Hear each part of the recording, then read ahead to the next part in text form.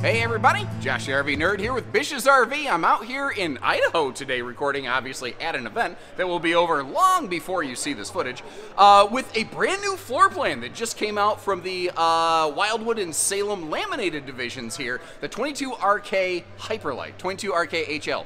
Now, they're certainly not the first to jump into a floor plan like this, but what I really like is they didn't just copy and paste the same floor plan that everybody else is making. It's very similar, obviously, but they really listened to all the things that every other builder of a layout like this wasn't doing, and they incorporated it.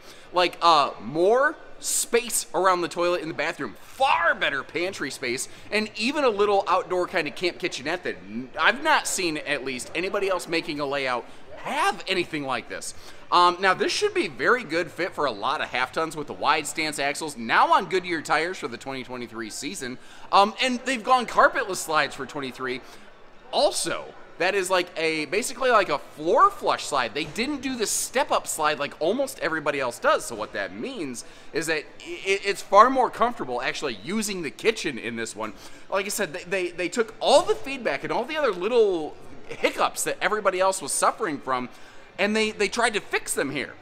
There's a lot of really good, like, tank heaters. Like, we're looking at optional factory solar package. They're now prepped for a roof ladder.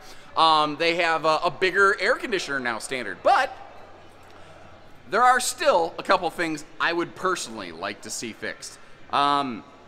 It's a Camp Queen, and I know that that's going to be an instant all-stop deal breaker for some people, but they do one of the very best jobs, like the headboard power pockets that I've seen from any builder. And that's the thing, every brand has some things they do better than others, and that's what I like to do, is show you where they each shine and maybe some points of consideration. So let me know where you think they nailed it, where you think they failed it, and if you appreciate the fair way we go about this and getting you the new floor plans here, even a couple time zones away from home, make sure you hit that subscribe button, like our video, and let's get in there.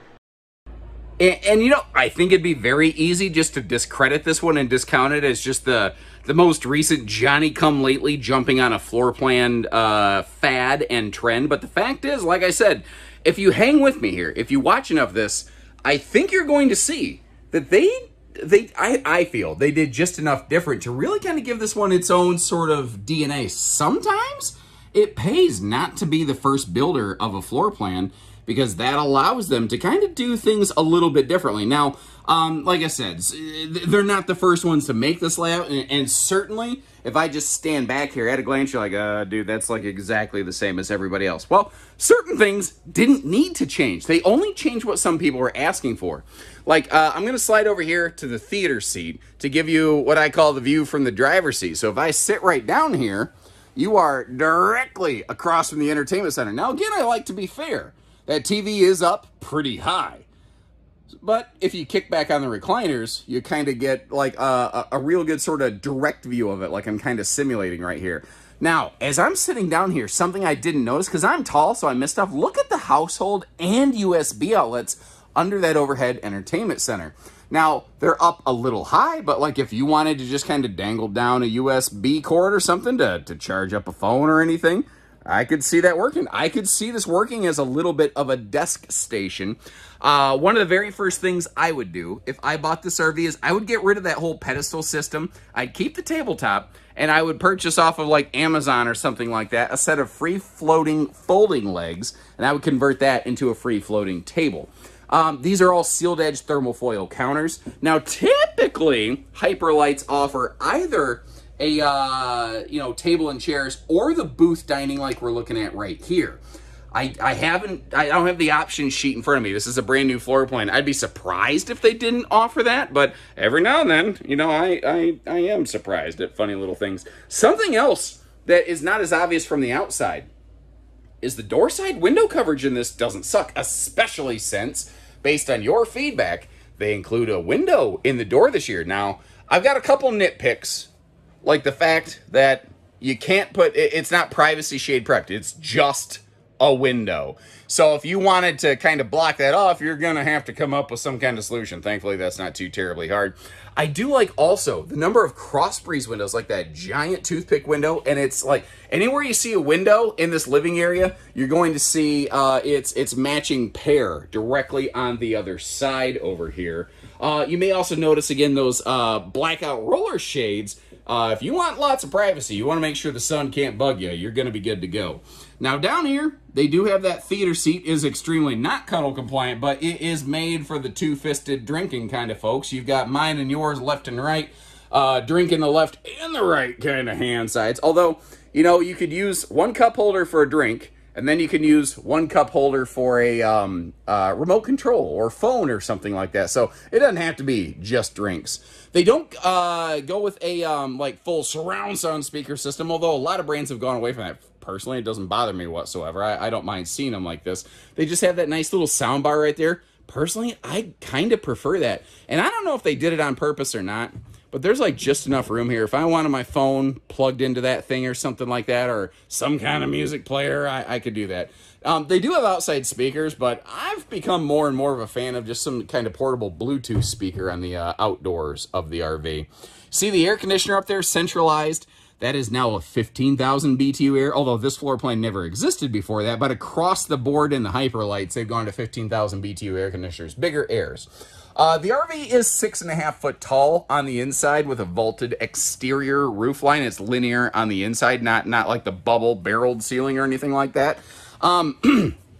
Walking around, generally speaking, most people are going to be just fine in here. It's going to become a little bit of an issue for me when I'm in the shower, but overall, I got along in this one just fine. I don't usually get a chance to showcase the accent lights under sofas like that, because usually I'm running off just 12-volt power. One of the benefits of being added display like this, I can use all the juice, 110, everything else. Now, if you notice, this is, again, one of the major differences they made. Almost every builder who builds this floor plan, they have like a step-up slide, and there's a toe stub right in front of the kitchen. Now, you do kind of step into that kitchen slide. And again, totally being fair here. If you're taller like me, well, if you try to walk straight into that thing, you're going to have to duck. Otherwise, so, you know, kind of keep that in mind right there. But you get the idea.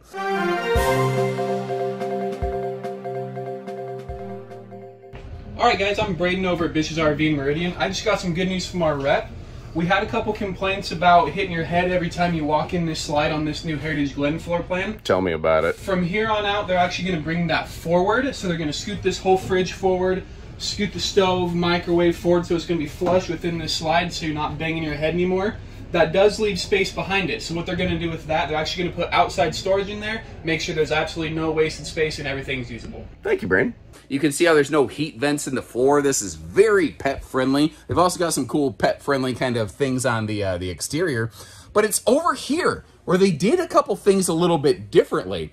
The way that they adjusted the wall for the bathroom, there's more space beside you with the toilet. I'm going to demonstrate that in a bit. And as I back up here, they were able to include a far larger pantry or closet in that, which is one of the areas that a lot of manufacturers kind of lack some features on here.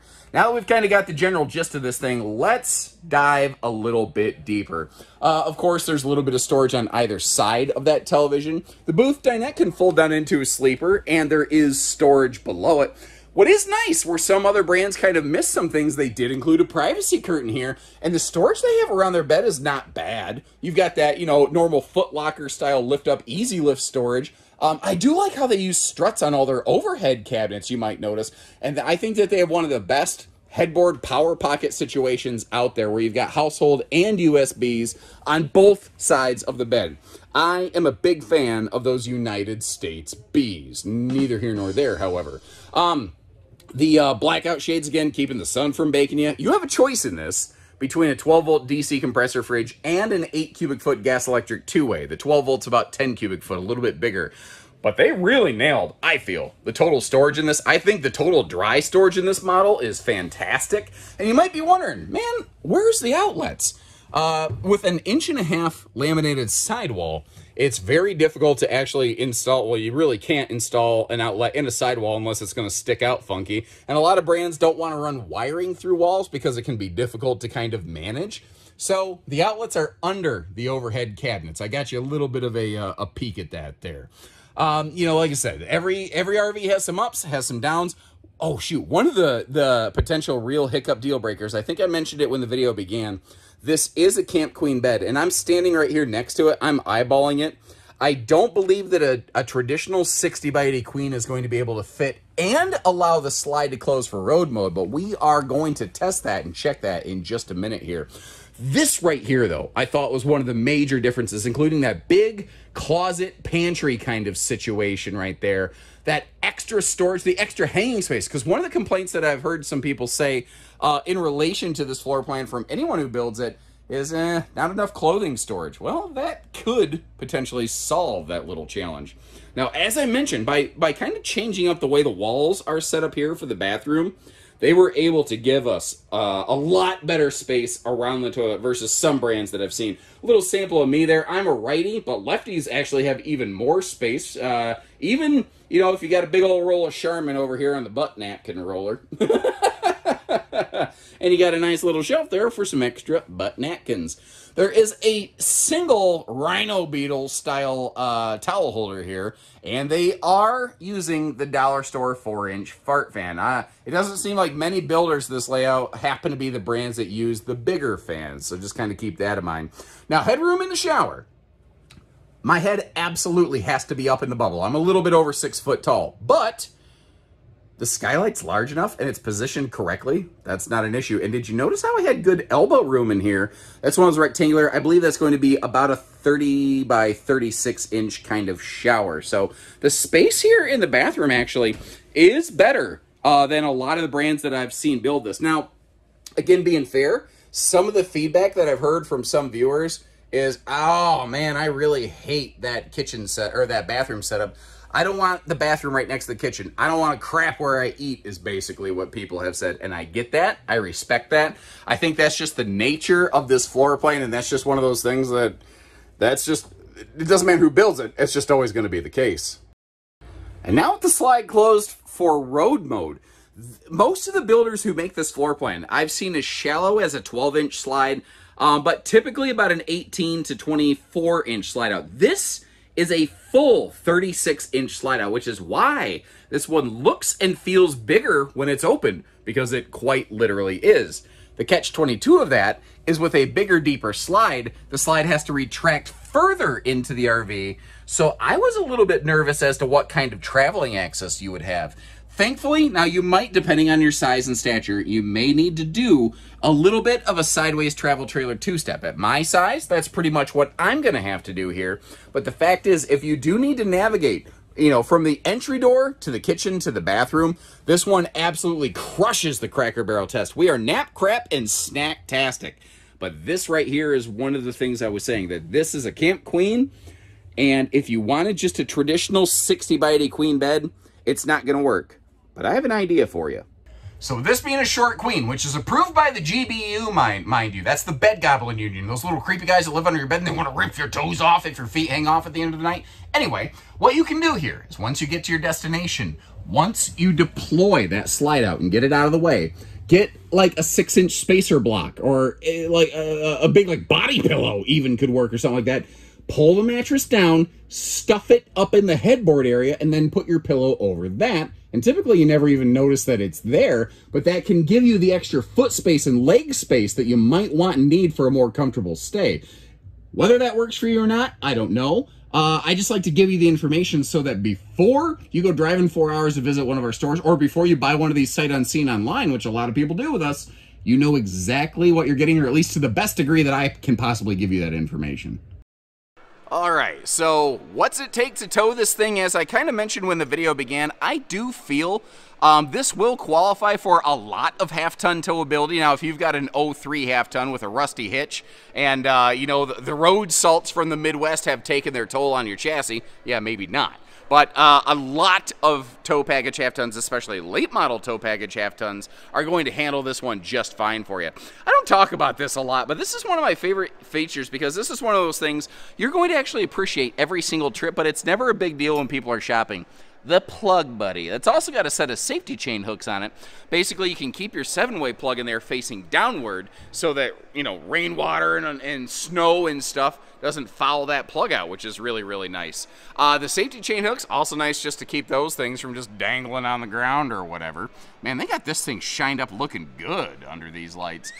They put the biggest patio awning on this one they could. I think that's a pretty awesome feature. Obviously, you see the LED lighting all along the base of it. And did you also notice for the 23 season, based on your feedback, largely off the videos that we're making here, they put a window in the door? That is not something they were doing previously. Now, slam latch baggage doors with magnet holdbacks and big baggage doors on both sides of the RV. That is something I really like. So many manufacturers will give you only a big baggage door on this side, but the fact is, you're going to use both sides of the RV, so why not give you, you know, big doors on both sides? Well, they obviously do that here. Now, we're looking at one with the optional 200-watt solar package, and you can see the solar controller down below. Solar controller sounds cool. I like rhymes like that. Anyway, but you also see the battery disconnect up top there. I love where they place that. It's easy to reach. You just reach around the corner, turn it on, turn it off, whatever the case may be. But it's up high enough, and in the curvature of that nose, that shifting cargo is not gonna smash that thing. So sometimes it's just those little details that I see here that I really like. And like I said, every RV has a couple cool things. Every RV has a couple hard points. And again, we are in an active display today, so pardon me as I'm kind of working around folks sometimes. You see the MORryde stable steps right here. You can pull a couple pins. You can pull those things right off if you want to. If for some reason you ever wanted to. I don't know why you would want to, but you could. Directly under the awning, you got yourself the drunken uncle leash latch here in case Uncle Gary ties one on. You can tie him onto the RV so he doesn't go wandering. And new for 23, we've got the Goodyear Endurance radials here. That is 87 mile an hour rated if you weren't aware, so you should never be towing that fast. Please don't tow 87 miles an hour. Not quite rated for time travel, which as we know is 88 miles an hour. You can't see much down here with the lighting in this display, but it is fully enclosed. It is forced air heated. It does have a radiant barrier through the entire belly to help give you more consistent weather packaging. It also has holding tank heaters standard on every holding tank on these, which is cool. But this right here, whether it's the Imagine 22 MLE, the Cougar 22 MLS, I think Sundance, Spirit, 10 different brands make a floor plan like this, and these guys are the most recent. But I don't recall anyone else ever having an outdoor kind of kitchen entertainment combo center. And I like that they didn't go with the smaller outside fridge. They went with the bigger one. You know, depending on which fridge you choose inside, 12-volt or two-way, you can have as much cold storage in this RV as a fifth wheel, like a big luxury fifth wheel. Out here we got our little griddle station, and that's all standard. You see the outdoor entertainment hookups right here, so you can really, if you want to spend some time outside, you can really have a good time in this one.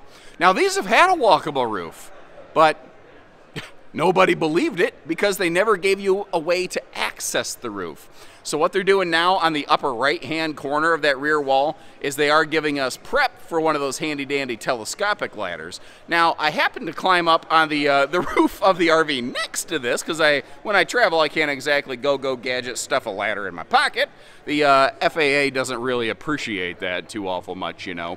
But I did get you some roof footage to give you a look here.